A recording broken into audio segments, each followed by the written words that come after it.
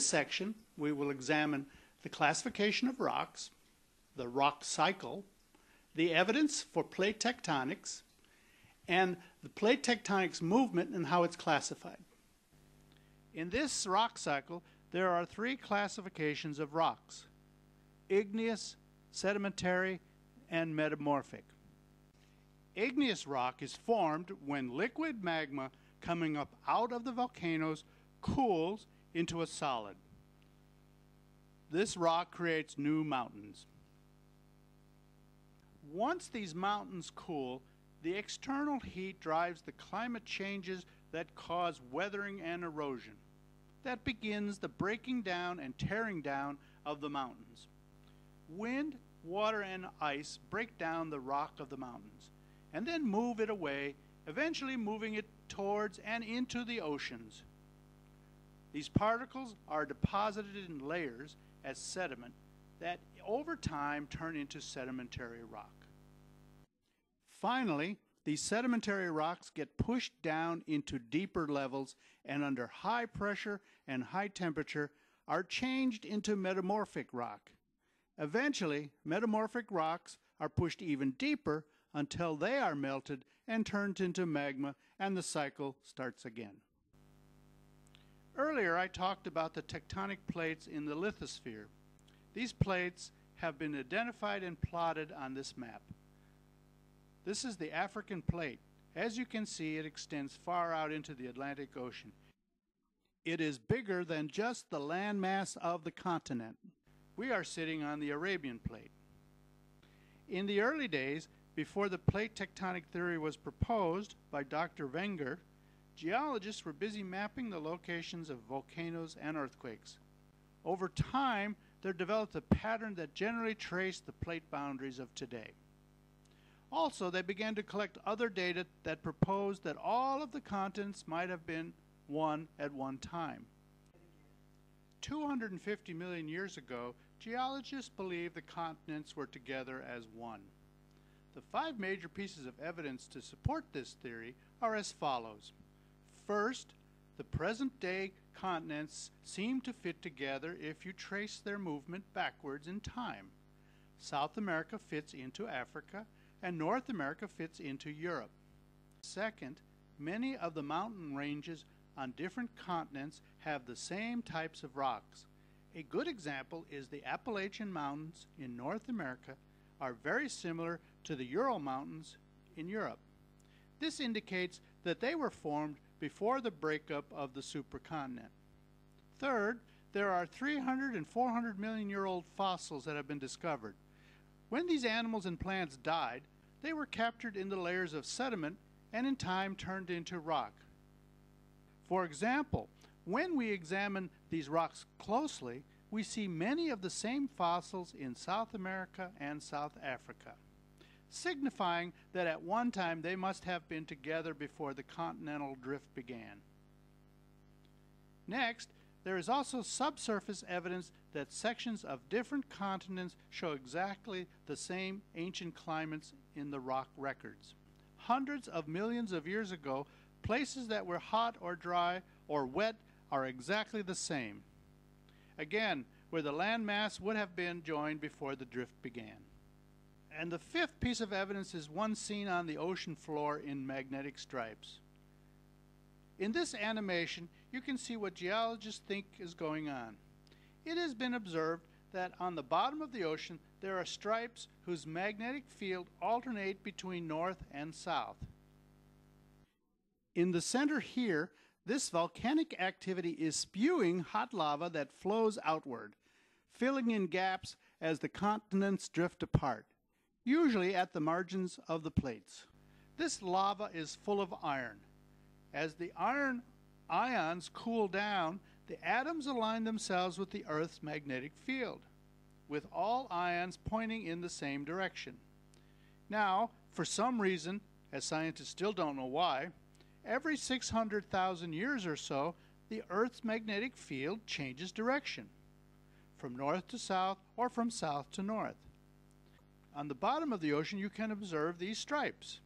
You can measure how these lava flows over time changed magnetic direction. One strip will be magnetized in one direction and the next in opposite direction, creating stripes. You can create the same event in a laboratory by making a magnet. Take a piece of iron and heat it until it is very hot and molten, red hot, almost liquid. As it starts to cool down, put a magnet next to it. The iron molecule is a polar molecule. It has a plus side and a minus side, so that all the minus ends and the plus ends of each molecule start lining up according to the magnetic field. All of these molecules will line up in a certain direction because they are hot and they are still liquid. They can move and eventually they turn into a solid and their ions become fixed in position, fixed in the same direction and can't change. They stay that way and become a magnet. You can do the same with hot rock that is full of iron. They found that rock will become magnetic as it cools. It will have a direction. Like I said earlier, the magnetic field changes about every 600,000 years or so. If you take a compass, one stripe will cause the needle to move north, and in the next stripe, the needle will reverse itself and point south. We don't know why the magnetic field keeps changing, but we still use our powers of observation to describe and record. Now let's talk about the Earth's surface, its crust. We will look at how the crust is ever changing, how it is dynamic. We will describe the theory of how new crust is made and old crust is destroyed. We have identified three types of plate movement at the margins, which is another word for edge or boundary. The three types of plate movements are divergent, convergent, and transform. The first type of plate movement is divergent. In this animation, you can see how the two plates are moving apart. They are moving in opposite directions. In this movement, ridges are created by volcanic activity that spews from the gaps when these plates move apart, creating rifts or holes. It is here where new crust is created. The second type of plate movement is called convergent. In this plate movement, the two plates collide. They push together until the side with the higher density is pushed down and under, and the lighter side is pushed up. The plate that moves up becomes mountain forming, and the plate that moves down continues on down until metamorphic rock is formed, and then, if pushed even further down, it is transformed into hot magma. It is here where the crust is destroyed. The third type of plate movement is called transform. In this movement, the two plates merely move from side to side, sideways in a lateral movement. This movement neither creates or destroys crust. This movement moves the plates back and forth, causing violent earthquakes. Now, let's look at some specific geological examples. On this map, we see symbols that the geologists use to show plate boundary movement. They are divergent, convergent, and transform. Using these symbols to read the map, we can see that the Arabian plate, located between Africa and the Eurasian plate, is moving away from Africa and toward Asia. As the Arabian plate moves away from Africa, this rift, the Red Sea, has been formed. This is divergent movement. New crust is formed when these two plates are moving apart. We also have the Rift Valley. The East African Rift Valley has lots of long, thin places with volcanic activity.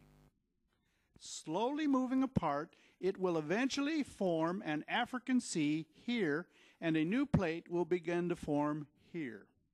Where the Arabian plate is moving into the Eurasian plate, we have convergent movement.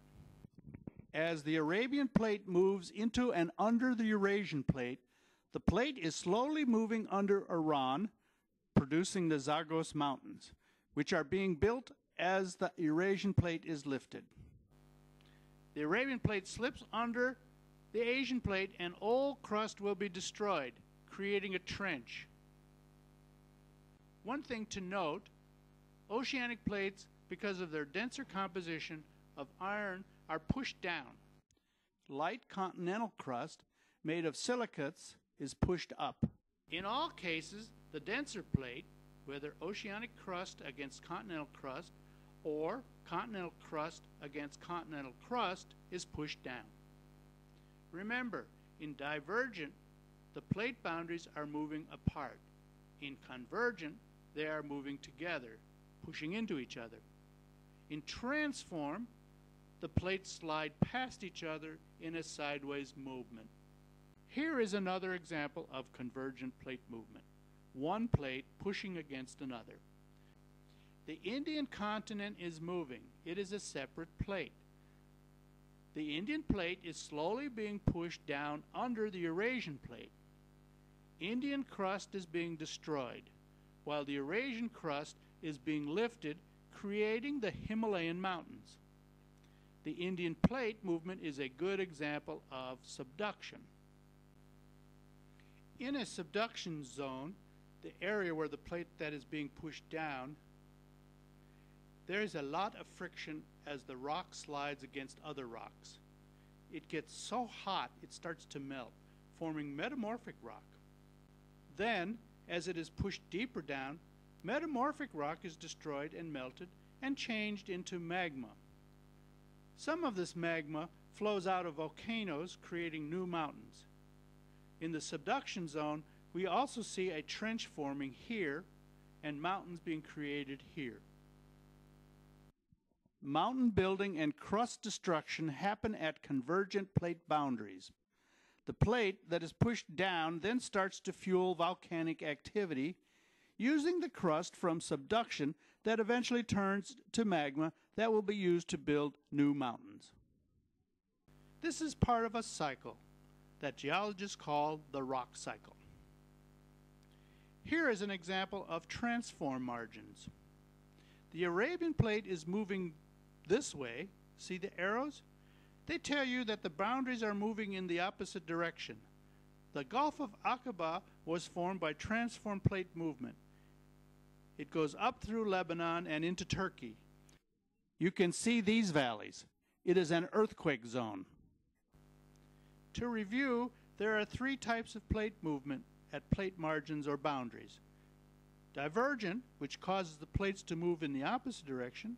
This creates holes in the crust that is filled in by volcanic activity, creating new crust.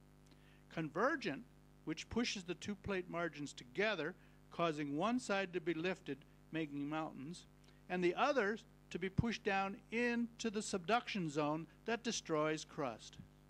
Transform causes the plate margins to move sideways. This is where you get violent earthquakes, but crust is neither created nor destroyed.